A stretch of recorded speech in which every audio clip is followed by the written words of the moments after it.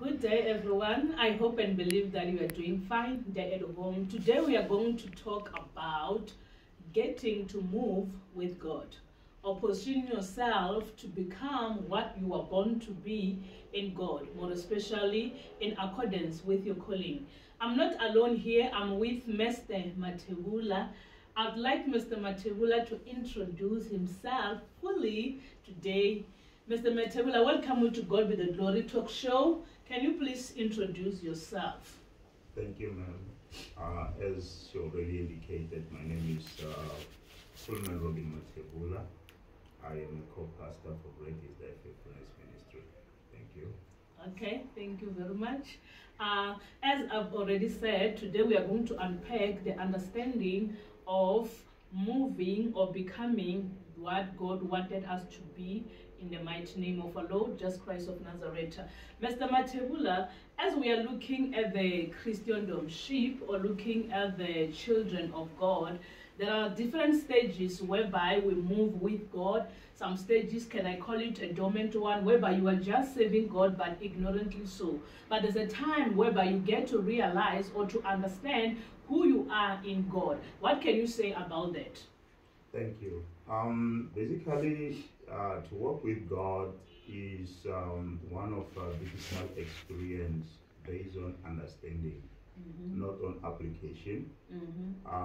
Understanding as a result of us as a people who are with God, knowing what is it that we need to do and what is it that we don't have to do. Sometimes we come to God with the wrong attitude, and it will take God to align us to the right pattern where He will want us to save Him. And during that process, it might seem dormant because there is nothing tangible that is happening.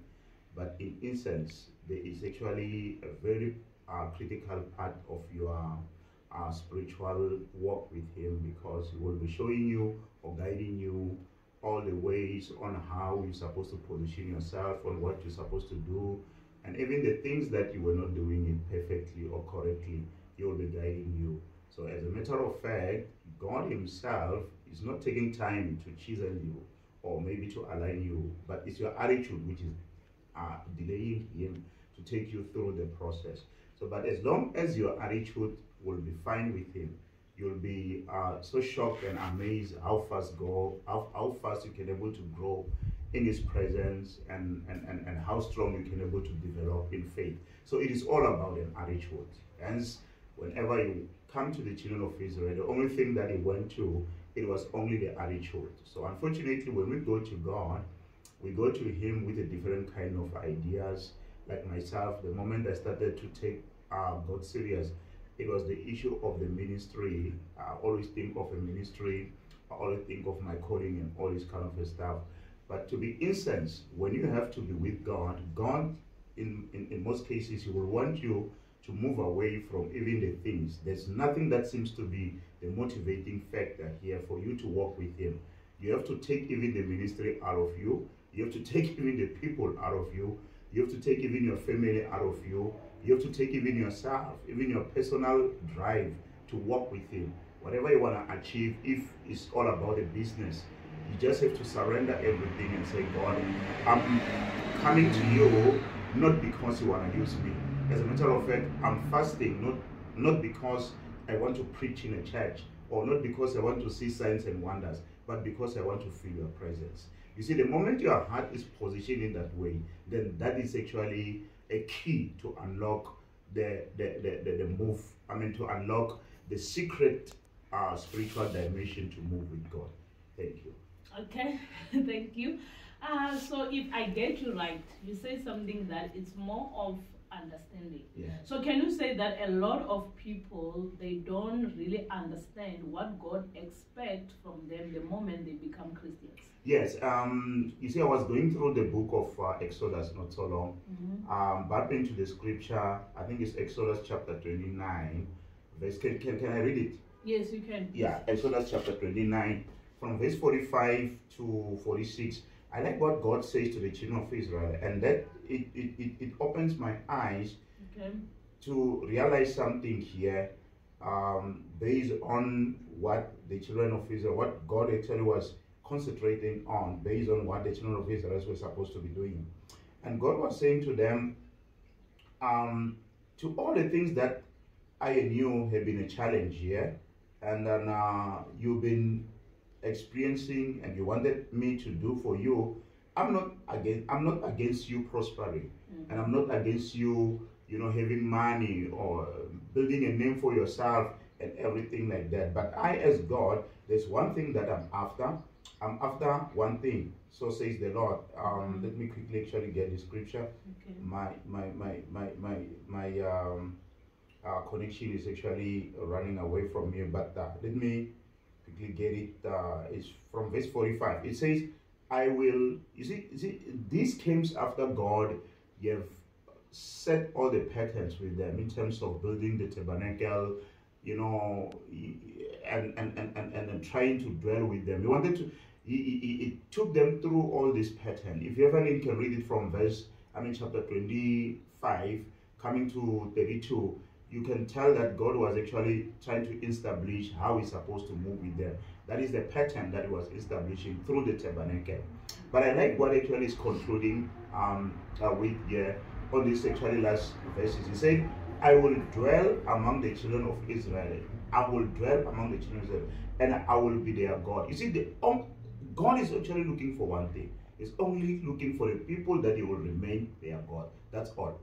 Apart from, you see, these are the people that were working with God in the wilderness, and they were still in the wilderness. They are not in the promised land yet. They've never seen actually this actually prosperity that is driving most of us to go to God in most cases, and to go for salvation in most cases. But these are the people who are still poor. They don't have any armor, no agriculture, no nothing. But God yet is telling them, why is he actually choosing them? He's not choosing them because they are big in armament. He's not choosing them because they are intelligent, they went to school, they've got all these kind of people who are sophisticated, highly technological kind of an equipment and everything that you may think of. But he's going to them because he wants to be their God. So God wants people to be their own God.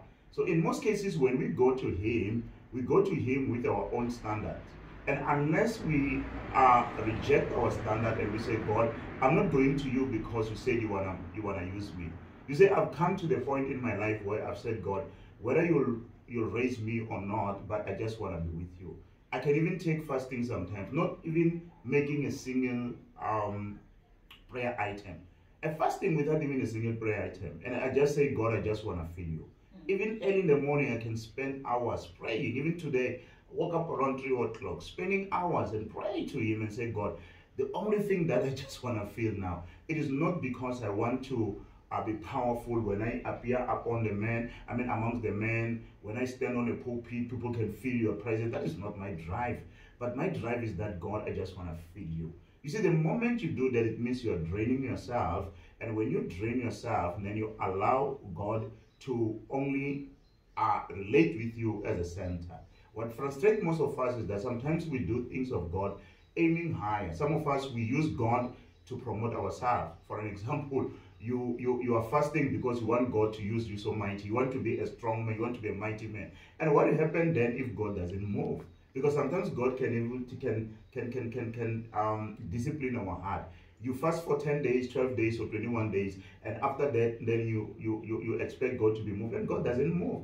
What happened to most people? You know what happened to most people? They get disappointed. You know why? Because they put their effort and they leave God behind. And I believe that is the problem that most people are doing. We leave God behind and we impress him by doing things. God is not a ritualistic kind of a God. God is really, and he needs you to be his friend. He needs you to commune. Just like I and you now we're talking. He's in our midst. If you can't feel him now, you can't bribe him through fasting. So it's based on understanding. Now let me just finish this. And they shall know that I am the Lord their God, that brought them forth out of the land of Egypt, that I may dwell among them. You see, God is repeating this for the second time.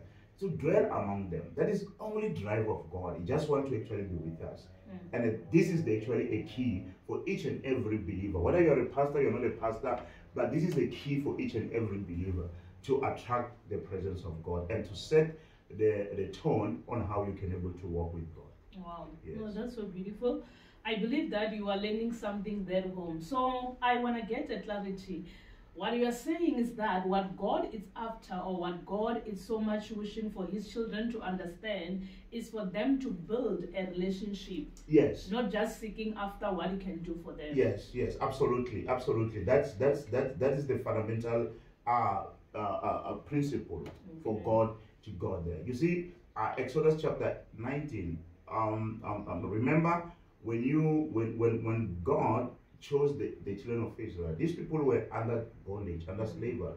But what I like there is that even if they were under slavery, but there were actually some economic activities that were taking place in there. We can't hear anything about the starvation and only thing. But the only thing that we can hear is that these people were deprived of the opportunity to go and sacrifice unto God.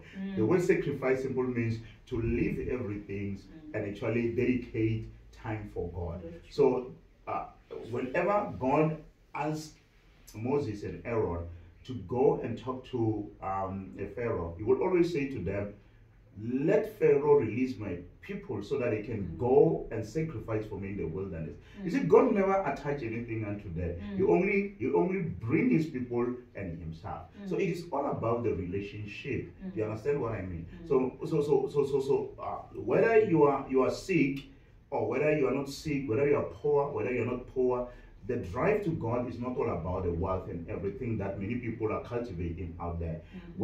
Sometimes you might be having God and sick, and God chooses not to heal you. It doesn't mean that God doesn't exist. It doesn't mean that God is not with you. God is there unconditionally. So that is the kind of a God and the nature of God that we are going for, or we are worshiping. And as such, misunderstanding unto us, it delay the move of God.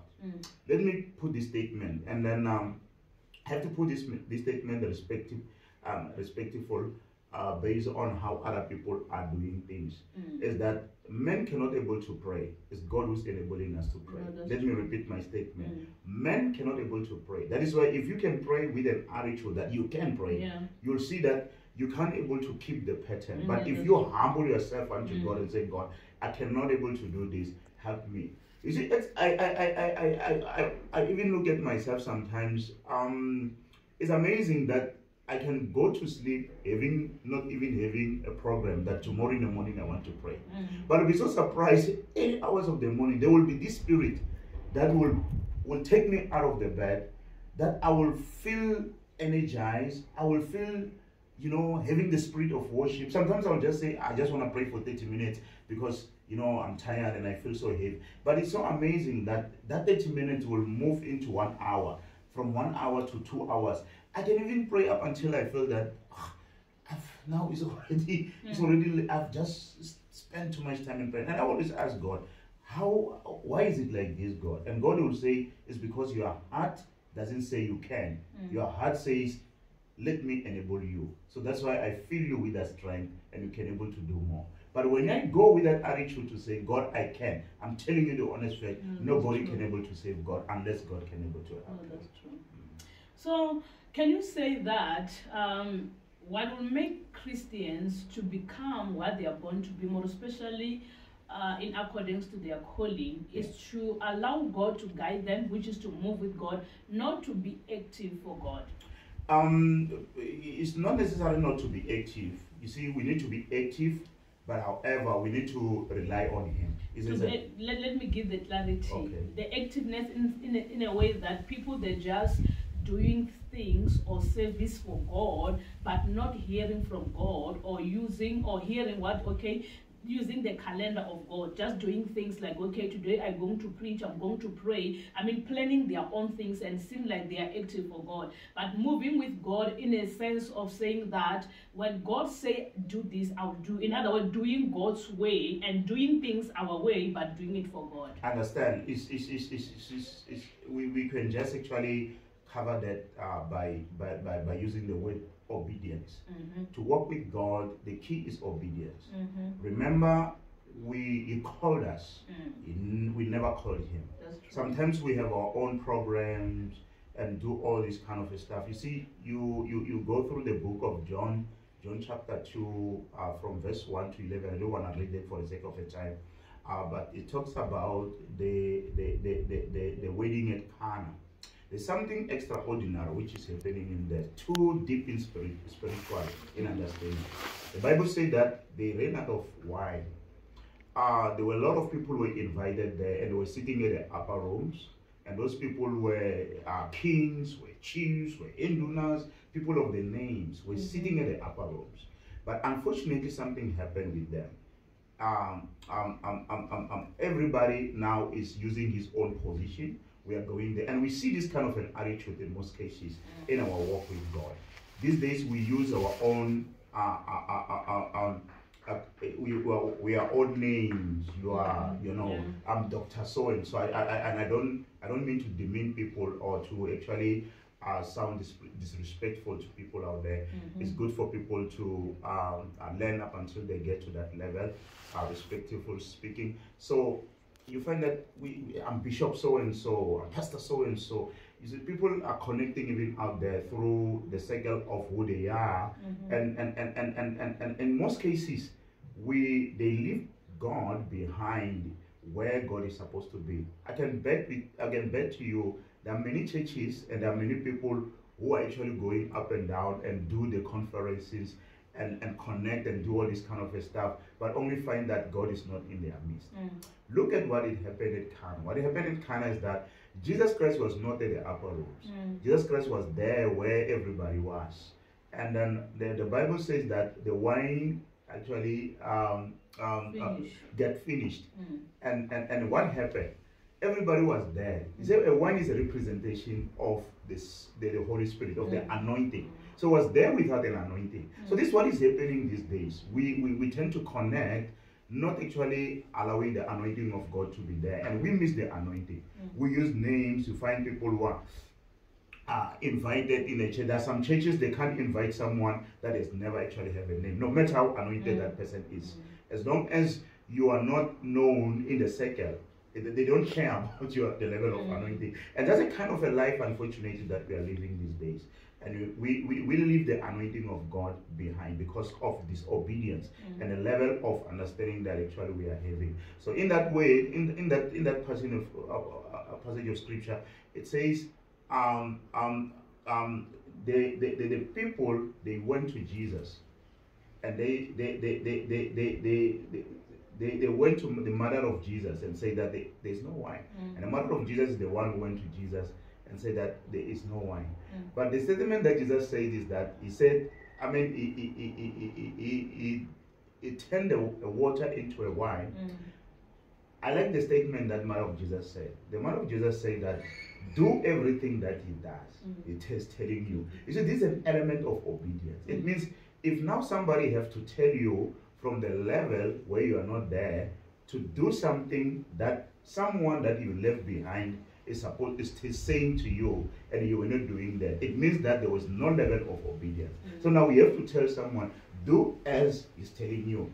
It means the man of Jesus knew that these people, as much as they are up higher there, they could not actually lower themselves into doing that. So that is what is happening to most of us. That some people, they can't preach even in the church with less than 40 people because they feel they've got too much anointing and all this stuff. But the key to walk with God is that, God, I surrender myself. Whatever you say that I must say, I will say. Whatever you say that I must do, I must do. I'm not bigger than you, oh Lord. I can still do even the little thing that you want me to do. I will never be greater than your anointing.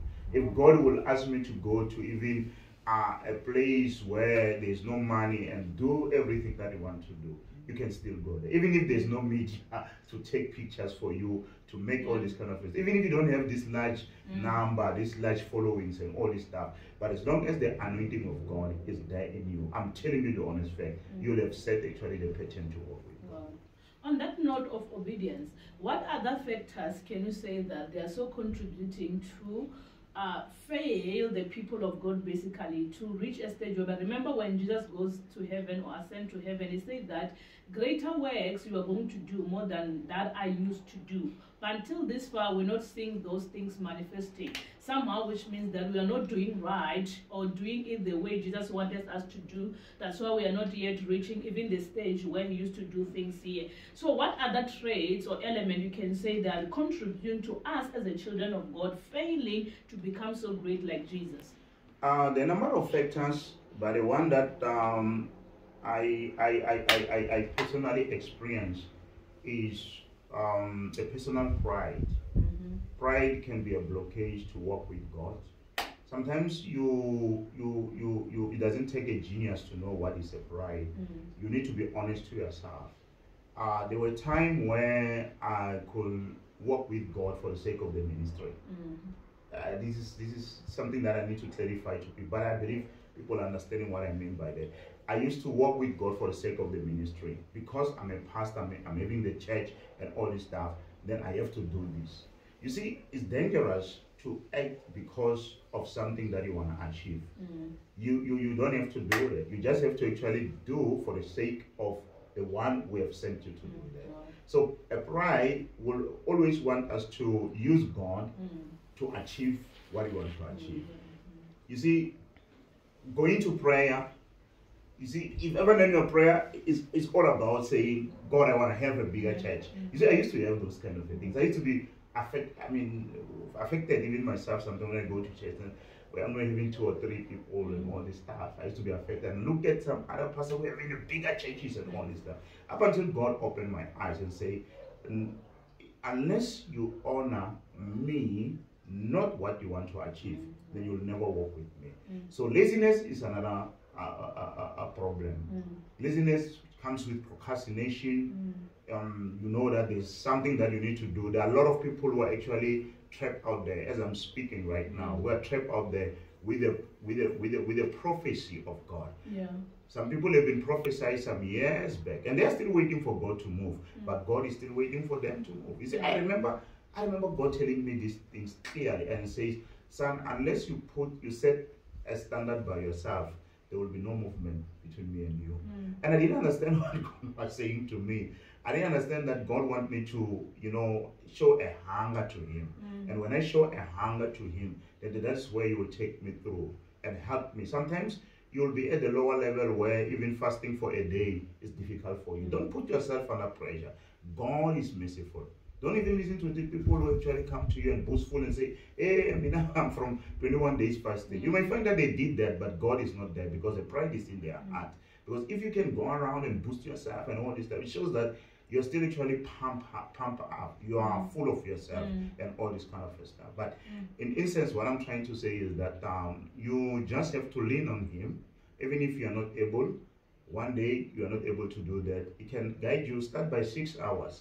You start that and do it. If you do that sincerely and diligently, I'm telling you the honest fact, God is going to reach out unto you and will make it a point that actually help you. So that's the kind of a God it is. So there are not quite a number of factors that I can point out to and all this stuff, like competition, you see, like a jealousy. The men of God we are doing things because of a jealousy. Yes. And then you find that even in your church, you are having people who are no longer even submitting. You can see even by the kind of an attitude which is there, that this attitude now is there to compete and it's no longer there to complement.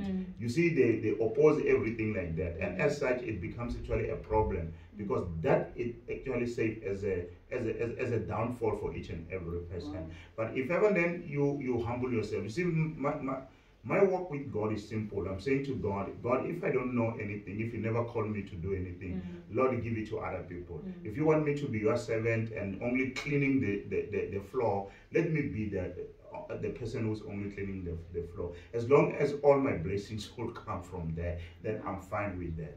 And I allow that to do that. Just like my wife, she started the ministry and all this stuff. I'll never even praise myself and say, make people who are around in our circle to now think that actually I have arrived. Even if some people can come to me, in a secret door, and they say, yeah, you have seen the anointing now as well.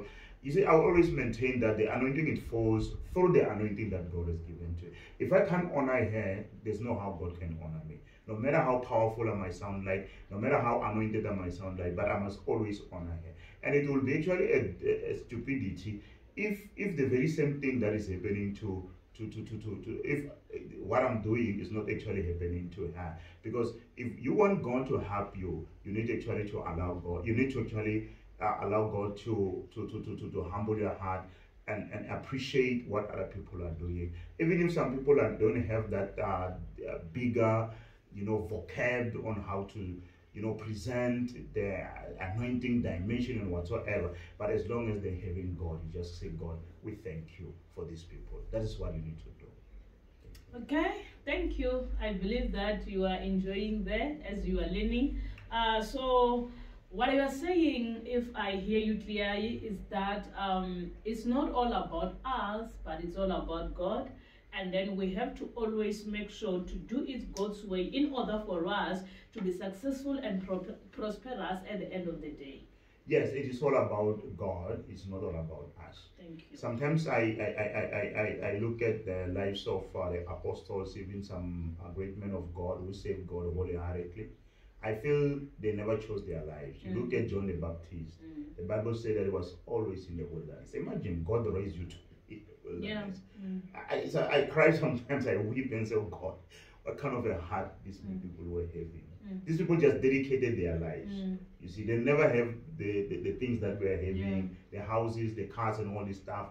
That actually we always pride ourselves to say we are having God. They never had anything. Nobody knows the house of John the Baptist. Nobody knows the kind of a cloth of John the Baptist. Nobody knows the car that he used to drive. Nobody knows his bank account. Nobody knows everything that he might have accomplished. But even today, they're still talking about it. And what is the reason? It's because he dedicated his life unto God and said, God, use me in the way that you want to use me. And this is the kind of a heart we just want to give into him. And say, God, use us in a way that, no, don't give God all this kind of stuff. God, give me that, give me this. Hey, if you can't give me a house, I'm not going to give you. Bribe God by, marriage and all this. If you can't give me marriage, it means you are no longer God. You see, the moment you talk like that, it shows that you are not with God. But your heart will always say, God, whether I get married or not, I'm going to follow you, God. Whether I get a job or not, I'm going to follow you, God. Whether my business is rising or not, if ever that is not what you have called me, God, I'm going to follow you. You're still God. Whether things are fine or not, I'm not here because I want businesses. I'm not here because I want to be blessed and drive all these fancy cars, all this stuff. No, we are not following God for that. And then it's unfortunate that you'll have pastors who will make people feel as if they are not having God because they don't have things. That's even true. Some ministry are formulated or are patient after the material. It is a pity we have actually lowered God into nothing. But to me, God is God. Whether I'm eating food today, I'm having enough food today, or I'm not having enough food, or whether anything like that, whether I and my wife doesn't have kids, is not blessing us with kids, it doesn't matter. To me, it doesn't matter. As long as I know that, God, you are feeding my heart and I'm satisfied. And that is the key to walk with God. To God be the glory indeed. Mr. Mathebula, your last word. I've heard you talk much about attitude. What is it that we can advise our viewers there about the importance of attitude and the right attitude as we are ending our show? I've been alluding to most of the things, I think, throughout the show. What I can indicate is that attitude is a key in a sense that, first of all, when you go to God, don't go to God with the conditions. God is not actually, it's not like God is disparate for people that we just have to go to him and say, oh God, what and all this kind of stuff. If you can give me this and all this kind of, God, because you want to use me, God, because I'm a pastor, God, you need to know. No, it's not all about that. It's all about to say, God, let me be your friend. Let me be your friend. And let me be your servant. God, let me be your son. You see, when we read the scripture that I alluded, God said that I want the children of Israel to be my people, so that I can able to do what? To dwell amongst them. The question is, before you can be a pastor, who are you? And what are you in God? Before you can be a bishop, what are you in God? Before you can be a worshiper, what are you in God? Before you can be an usher, what are you in God? Before you can be a prophet or a prophetess, what are you in God? before you can be a husband, you can be anything that we always go to God with. What are you in God? Before you can be anything, what are you in God? You are the person or the people of God before you can be anything else. Amen. So that attitude, it can save as a bedrock. That attitude, it can save as a key. That attitude, it can save as a proponent for you to can able to go to another level.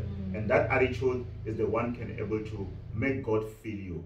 No wonder the Bible says that you don't have to put a new wine in an old skin. Why? Because a new anointing of God is always there. It's always flourishing all the time. It's always actually found all the time. And there will be actually a problem if ever then you find yourself in a situation where you don't allow God to clean you. That's true. I feel I can pray for people, but it's fine. It's not actually. It's not a sermon per se, but it's something that is touching my heart because it took me time to understand who God is. It took me time to capture the atmosphere of God because I've been doing the wrong things, going to the mountains and going to fastings and going to just to impress God. But God doesn't want you to impress Him. To wake up in the morning and say, God, I really love you. I thank you, God. And if ever I have to go for fasting, God, let it be the fasting of me feeling you. I want you to refill me, oh God. Whether you're giving me food, you're giving me anything, I just want you to give me, God, to fill me, God. So that is the only attitude that can able to catapult your life. And I thank you. As we said that we are ending, but I've heard Pastor saying that he feels like he can pray for people. So who are we to say no to a prayer?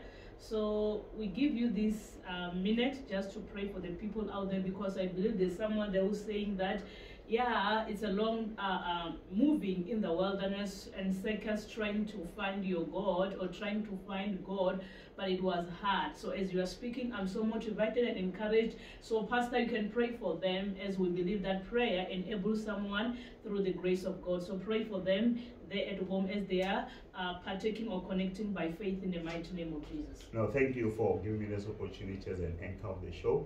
I would like to pray for people out there. And I believe there are a lot of people who are frustrated, a lot of people who are looking for God. There are people who started with God.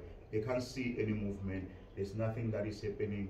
There's nothing that actually is there. They can't even feel Him. They are frustrated. They feel God is far. God is not far, my friend. God is a God of pattern. I wish we can do this in a seminar kind of, but it's fine. And the little thing that we shared on this show, I think is going to be helpful for you. I want to pray with you. Just to say, God, empty my heart. You see, there's the key. Empty my heart. I've met a lot of people in a Christian walk who are full of themselves. And what is happening to them is horrible. I've seen people frustrated but going to church. I've seen people depressed but going to church. I've seen people claiming that they've got the Holy Spirit but being empty because of a pride. Pride can kill you. Humble yourself. Let me pray with you. Father, in Jesus' mighty name, I come before you, Lord. I'm nothing before you. Father, I'm nothing before you. My degree, my qualifications, my accomplishments, everything that I have as a material is nothing to you, Lord. Lord, without you, there is nothing that we can achieve. Father, I'm not coming to you. I'm not fasting, Lord. I'm not worshiping you. I'm not praising you, Lord, because I want to be powerful. That is not what I'm looking for. I don't want signs and wonders, Lord, but I just want you. Dwell in me. I just want to feel your presence. Walk me during the night. Walk me during the morning. Make me to study your way. Consistently so. Not because I want to debate. Not because I want to show other people that I'm so knowledgeable. I know how to speak Greek. I know how to speak Hebrews. That is nothing to me, Lord. I just want to feel your presence. And let it be the spirit of humbleness that is moving unto the people right now. And as we are humbling ourselves, and we pray for this show to grow, to God be the glory. And we say, God, increase this show so that many people can reach your voice through this show. In Jesus' mighty name, I remain and I live the blessings of God for this show in Jesus' mighty name. Starting from today, this show will never be the same in Jesus' mighty name. And your life will never be the same in Jesus' mighty name. We thank you, Lord. Amen and amen. Amen. Thank you very much, Mr. Matebula, Pastor Matebula. Thank you, our viewers there at home. To God be the glory indeed. Keep on subscribing. Keep on watching us. We love you so much. Stay blessed. Amen.